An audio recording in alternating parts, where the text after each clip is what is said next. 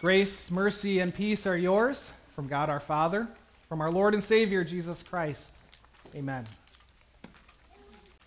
Every once in a while, someone comes along who completely changes the way that we think about things.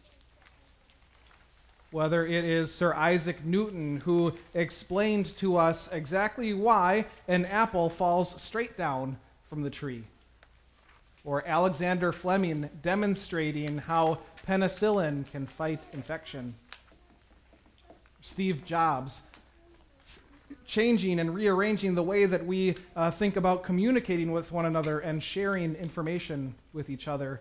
Every generation or so, there's somebody who takes the way that people think and completely flips it upside down. That's true on a global scale, historically speaking, on a large scale. It's also true on a personal scale.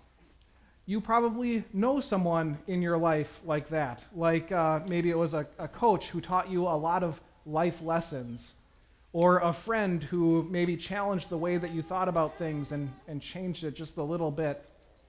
Maybe an author or a speaker that really opened up the world to you in a way that you didn't see it before.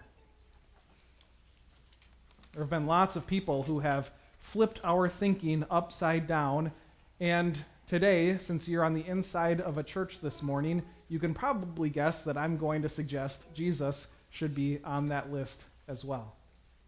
Now, of course he is.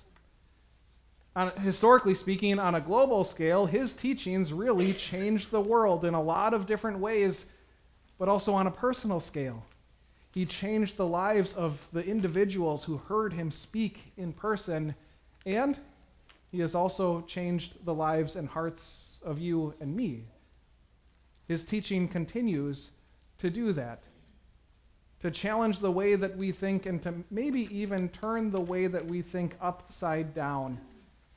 The Apostle Paul, for example, in the lesson that I read just a few minutes ago, said that not many of you were wise by human standards, not many were influential, not many were of noble birth, but God chose the foolish things of this world to shame the wise. God chose the weak things of this world to shame the strong. God chose the lowly things of this world and the despised things and the things that are not to nullify the things that are, so that no one may boast before him. It is because of him that you are in Christ Jesus, who has become for us wisdom from God. That is our righteousness, holiness, and redemption.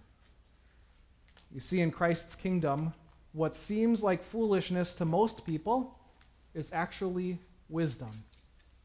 What seems like weakness to most people, God says that's actually your strength. He takes the way that we think about things and he changes them. He flips them upside down. And today we're going to hear a portion of perhaps Jesus' most famous sermon. It's commonly referred to as the Sermon on the Mount. The sermon was so powerful and so perspective-changing that at the end of it, we're told the people were amazed who heard him. That they had never heard anyone teach like this, that he taught with authority and not like the teachers of the law that they were used to hearing. It totally changed things for them. And we're going to talk about this sermon for the next 4 weeks, but today we're just focusing on this first part. And immediately we see that Jesus is going to change and challenge the way that we think about things, especially when it comes to what it means to have a fulfilling life, or to have what some would call the blessed life. I think we all have an idea in our minds about what it means to be blessed or to have the blessed life. For lots of people, they're going to go immediately to materialistic things like having a nice house and a nice car, having nice vacations, things going well for them. That's the blessed life.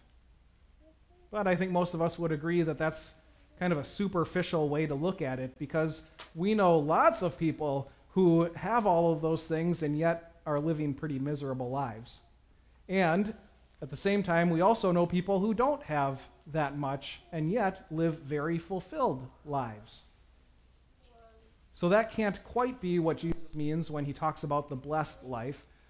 So for some of us, we're going to think more about relationships. As long as I have my health and my family around me, that's the blessed life.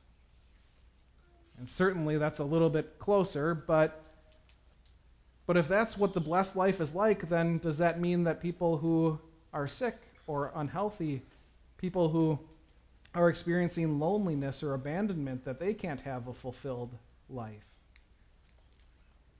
It's a little better, but it's not quite what Jesus has in mind when he talks about being blessed. I mean, surely those things are blessings from the Father, but today Jesus is saying that you can have a blessed life even if counting your blessings is difficult, even if you try your hardest and you can't get past 3.